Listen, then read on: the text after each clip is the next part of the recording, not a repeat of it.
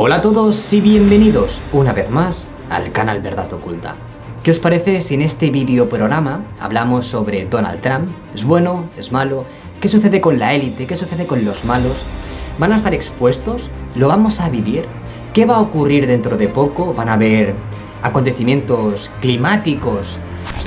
Cosas impactantes. ¿Qué sucedió en Beirut? ¿Por qué hubo esa explosión? ¿Qué os parece si hoy hablamos de todos estos temas? Esta cuestión tan brutal, porque este programa va a ser largo y brutal. Y además os digo que todo esto, esta fuente, esta información, no proviene de la Tierra. ¿Cómo se os queda el cuerpo? Para mí es un trabajo el comprender todo esto, el encajarlo en el engranaje de la situación que vivimos cada día. Pero para quien no sepa por dónde van a ir los tiros, os voy a dejar en la parte superior no únicamente el recordatorio de las campanitas, es importante, señor, señora, que le deis a activar la campanita para que os lleguen las notificaciones, sino también la entrevista que realicé a un matrimonio, a Joan Carles y a Marta. Es una pareja que perdieron a 2 hijos. Un palazo, mejor dicho. Estoy convencido que más de uno del que me está viendo ha vivido una situación así. ¿Hay respuestas para ello? ¿Las hay? ¿Dónde se encaja ese otro mundo? El reino celestial con la realidad extraterrestre. ¿Dónde está esa convergencia? ¿Dónde está esa unión? ¿Cómo encajar todos estos rompecabezas, ¿no? Tengo pendiente, y digo que me encantaría y quiero hacerlo, que por mí no sea, hacer una sesión de espiritismo que se llama, y poderosla mostrar, donde se observen este intercambio, este fluido, esta conversación a través de un medium. Esto, señores, se llama psicografiar un mensaje. Esto existe, esto es antiguo, esto lo hemos escuchado desde Chico Xavier hasta Allan Kardec. Esto es algo mágico que ocurre, pero no todo el mundo tiene esa facultad. Eso no quita que lo que veamos en el cielo no tenga algún tipo de relación con esas entidades. Así que ahora vais a ver en pantalla la psicografía del 21 de agosto de Sergi, que es el hijo fallecido de este matrimonio de Joan Carles y Marta. Y además otro ser que se incorporó en la conversación. Veremos que en el texto hay intercambios de lenguaje, tanto del castellano como del catalán, cuando habla Sergi en catalán, cuando habla este ser en castellano. Y esta conversación jamás se cortó, siempre ha estado operativa, se han estado haciendo preguntas y demás. Yo quiero vivir eso, os lo quiero mostrar, que por mí no sea. Todo comenzó, señores, con esto que os enseñé, ¿no? Este libro que es Petons de llum, besos de luz. Este libro que escribió Joan Carles con las experiencias, las vivencias traumáticas, desde la muerte de un hijo hasta el contacto de ese mismo hijo. Brutal, pero más brutal es que podamos investigar este asunto, que de eso se trata, ¿no? De aprender, de escuchar. A mí, además de la ufología, siempre me ha fascinado el más allá, donde entra la religión sana.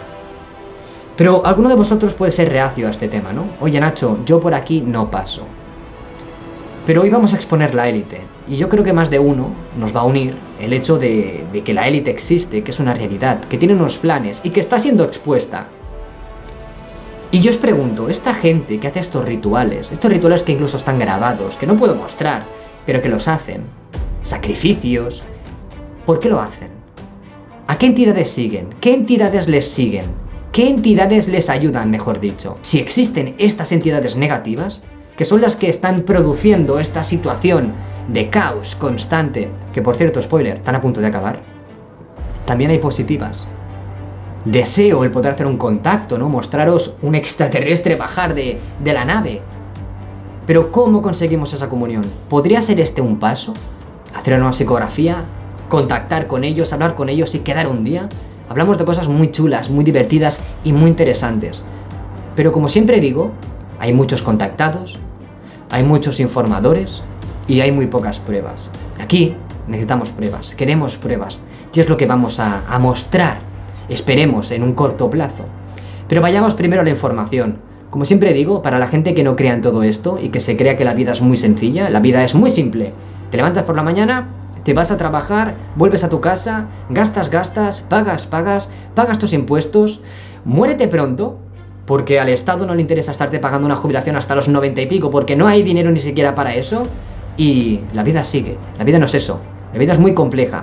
Es demasiado compleja, no comprendemos nada, solo comprendemos que estamos en un planeta, pero que hay muchísimos más planetas, hay muchos universos. ¿Qué demonios hay? Como son respuestas tan complejas, no podemos pensar que todo tiene una respuesta sencilla. Pero eso no quita que a veces uno se quiera ir hacia un lugar y pierda el norte. Por eso no debemos de perder el norte, y por eso aquí, en Verdad Oculta, hablamos de muchos temas, con cordura, con lógica y sin crear fanatismo, lo más importante. Voy a mostraros primero la psicografía para que lo veáis y luego os mostraré el texto convertido. Lo voy a leer, vamos a comprender lo que dice. Empezamos.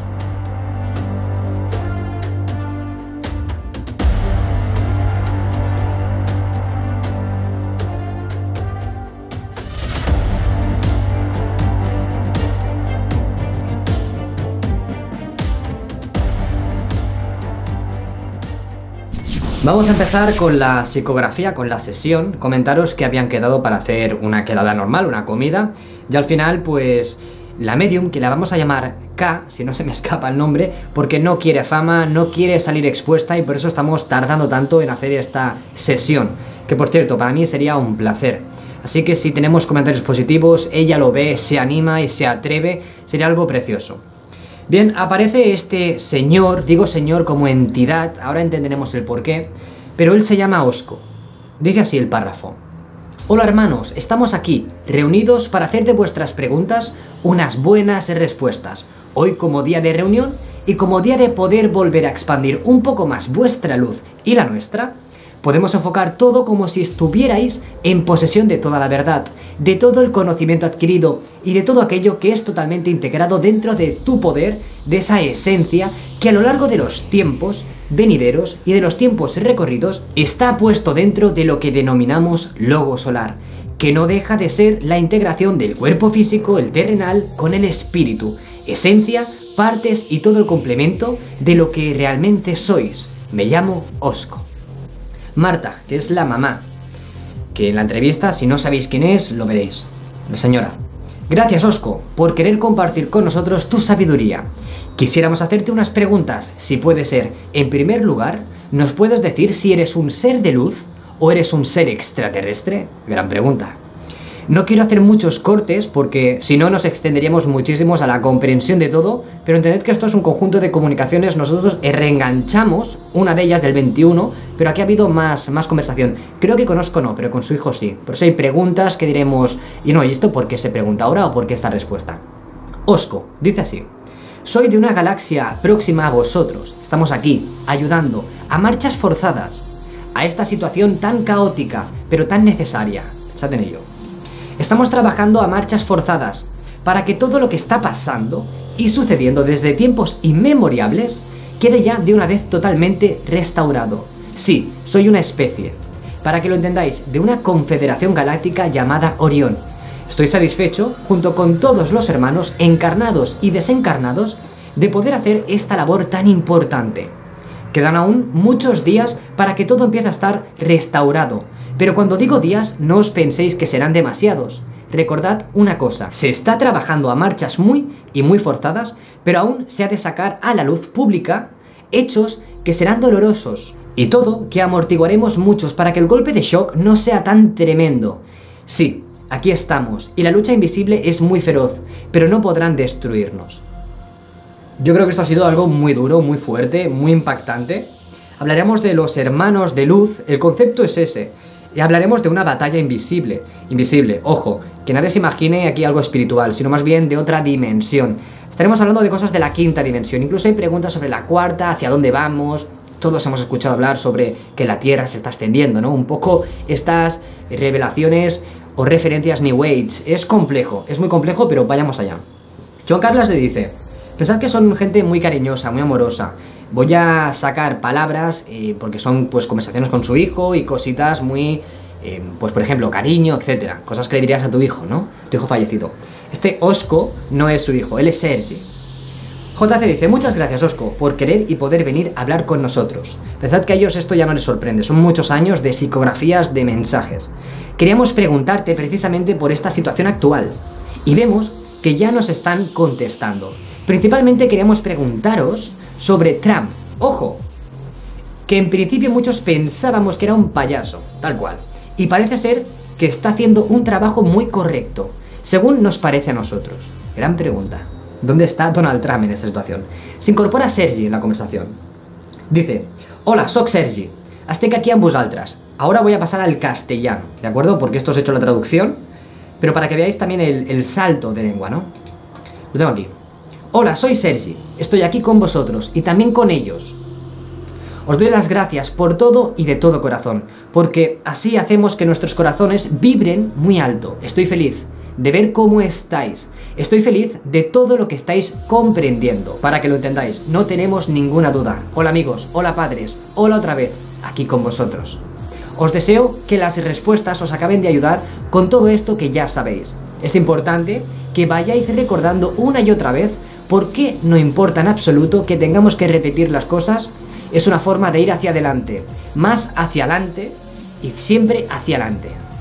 Marta, que es la mamá, dice: hola Sergi, muchas gracias por venir tú también. JC: muchas gracias, guapo, le dice a su hijo. Como ya sabes, tenemos varias preguntas preparadas y nos gustaría que nos indicaras ¿cómo podemos cooperar en esta situación global, donde intervienen muchísimas fuerzas? ¿Podrías decirme por qué Osco ha hablado ahora? Por cierto, ¿nos conocemos? Sergi le dice: ¿en serio? Ya lo estáis haciendo. No puedo decir que no lo estéis haciendo, y sabéis por qué. Siempre con la mente positiva y con el corazón. Y cuando dice el corazón, hablo de corazón solar. Y con las ganas de saber otra versión que no sea la exclusivamente oficial. Todo y esto, vuestra vibración, vuestras respuestas, vuestra integración en conjunto con otros seres vibrando al unísono. Todo y esto hace que el planeta suba de vibración. Voy a hacer un pequeño inciso aquí. Sergi, hablamos de una persona, un niño que falleció muy joven. El hecho es que en verdad se habla con Sergi, pero Sergi desencarnado. Esto también lo hablamos en la entrevista. No está hablando con un niño ya, pero sí habla de una forma mucho más amorosa con sus papás. Sigo. Suba de escalafón y sobre todo las personas que no quieren escuchar y no quieren ser puestas en el lugar que le corresponden, todo y eso vamos hacia adelante. Quedan integradas en alguna parte, por pequeña que sea, dentro de sus corazones etéricos. Las personas que no quieren cambiar, que les da igual todo, pero que escuchan de vez en cuando, todo eso hace mella, se queda ahí, guardado, en ese baúl que decimos, ¿no? Porque al fin y al cabo estamos viendo esta faceta de la vida después de la vida, ¿no? ¿Cuál es el verdadero mensaje y cuál es la verdadera razón por la que estamos aquí, ¿no? Que os la resumo. Es aprender, aprender y aprender y mejorar. No estamos aquí por azar, ni siquiera Trump, pero sigo leyendo. Da igual que muchas personas o algunas personas tengan dudas, tengan miedo, no pasa nada. Creo que ya os dije que esto es un trabajo individual, un trabajo de uno consigo mismo. El que quiere ir en grupo es mucho más interesante, pero si no, no pasa nada. Lo más importante es entender que aquí en la Tierra es donde se ha de despertar, para volver a reencontrarse con sus otras partes, arriba, con todas sus esencias y sobre todo con el ser que todos, absolutamente todos somos. Respecto a la pregunta de Trump, os he de decir que es un ser totalmente integrado para esta labor, para esta situación, y además puesto aquí con su consentimiento total para la liberación total de la esclavitud.